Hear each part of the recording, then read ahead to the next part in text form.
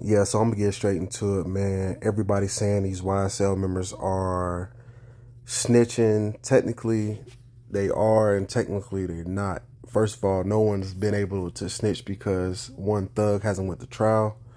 Basically, everybody knows this whole trial is about locking Young Thug behind bars.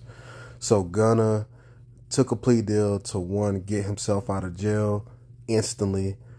The co-founder got out instantly, and other members along with YSL got out.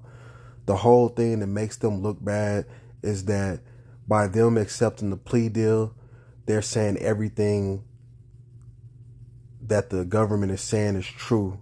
So let us go. And with that being said, how can Young Thug go to trial if half his team has took a plea deal? They're not going to offer Young Thug a plea deal because they don't want him to have a plea deal. They want him to take it to trial. They want him to feel like he can beat it in the box, which we already know it's a slim chance that he's going to go. Plus, if you're listening to what these statements are saying, these YSL members who are taking deals may have to testify at the end trial if he does decide. So, yes, it's a conflict. Yeah, you can say, man, my name not on nobody's paperwork. Yeah, I ain't say nothing.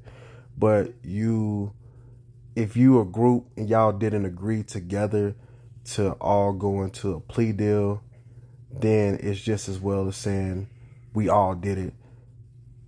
And they just gonna leave Young Thug to just take the charge by himself pretty much. And I can speak from experience because I had the same issue when I was fighting my case. But we all ended up getting a deal, and that's good.